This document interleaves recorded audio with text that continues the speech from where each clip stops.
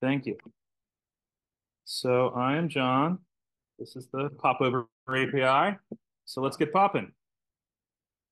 All right. So there are two parts to an HTML popover. There's the, well, that's kind of embarrassing. Um, oh, someone's trying to troll me through my slides.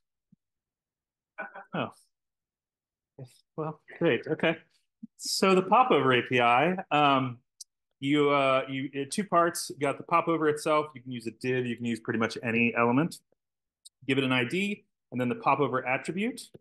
And then we have the trigger, which is usually a button or an input. Not usually, it is a button or an input. And use the popover target attribute with that to with the ID of the popover set to popover target, and that gives you a popover. So this is all built into HTML. No JavaScript, no CSS even. This is all HTML. So you can do pop that, or you can do the input. Oh, that's worrisome. Oh, that wasn't supposed to be public. Okay. There's also when you do popover, you can do manual or auto. So if you just use the attribute, then it's an auto, or you can set it to auto. It has something called light dismiss, meaning if you click on the pop up, you can click anywhere else on the screen and it will close. If you open up any other pop-ups, it will close. Or you can use the manual, which will not close unless you hit the correct button. So I can even open up the auto popover. It doesn't change but until I hit the button. Okay. So now you also can separate the hide and show. So swear I've showered this year, not this month, but this year. You can separate the show and hide. So the popover target action allows you to differentiate those. So you can show. What's painful about this? Okay, sorry, that is painful. So you can hit show, or you can, and then it won't close unless you hit the hide button. You also have a backdrop pseudo element built right in, and this covers the entire screen.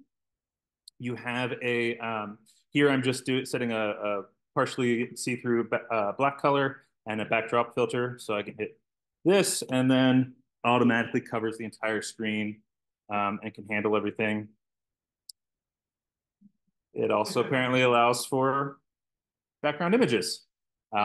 There's no restrictions on the backdrop element like there is with like selection or something. Backdrop pseudo element, I should say. All right.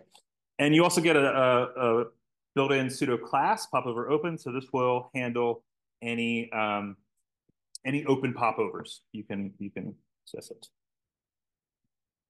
All right. You also get two events. One is before toggle, which of course happens, you guessed it, before toggling.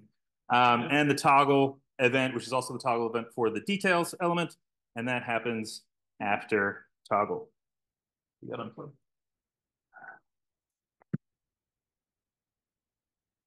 Okay. You also get properties built in.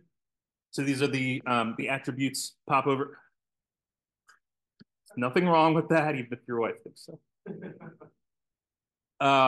So we have the popover attribute, popover target element instead of popover target. I don't know why they changed it. You also get popover target action. With methods, you can hide or show or toggle the popover. For me, I kept thinking that this should go on the button, but it actually goes on the popover itself. All right, and then accessibility.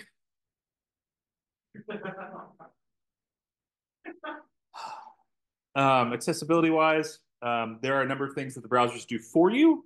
I am not an accessibility expert, but what it's going to do is going to expose an area expanded on the trigger button.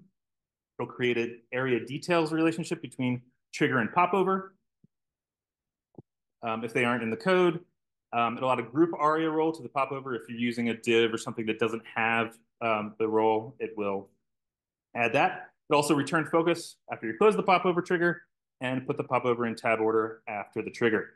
Notably, Chrome, Edge, and Firefox do all of these. Safari is lagging behind a little bit with doing just 1, 4, and 5. All right. And that is the end here. I have slides. So the regular slides are at the top there. The extra pop slides with my embarrassing things are in the middle. And then if you want to go directly to the reference slide, you can also do that here.